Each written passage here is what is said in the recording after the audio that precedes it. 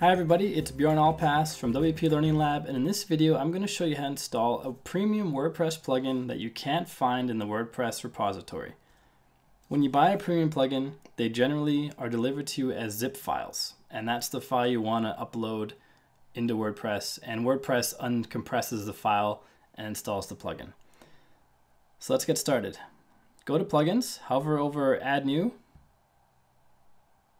or click on Add New I should say, then click on the button Upload Plugin. And in this area, this white area, you can either drag and drop the file right into here and it will automatically fill the data here, or you click on Browse.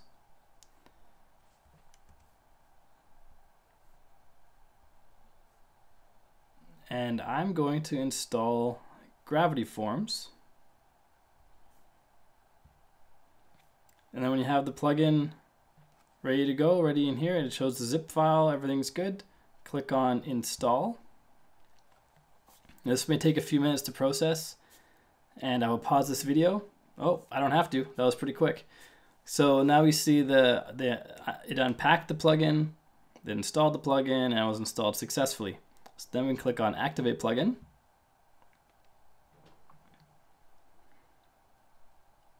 And now we have our Gravity Forms plugin installed. It's telling us to register it. That's not part of the initial installation process. And not every plugin will tell you to do this. But that's how easy it is to install a new plugin, a premium plugin, install it manually into your WordPress installation.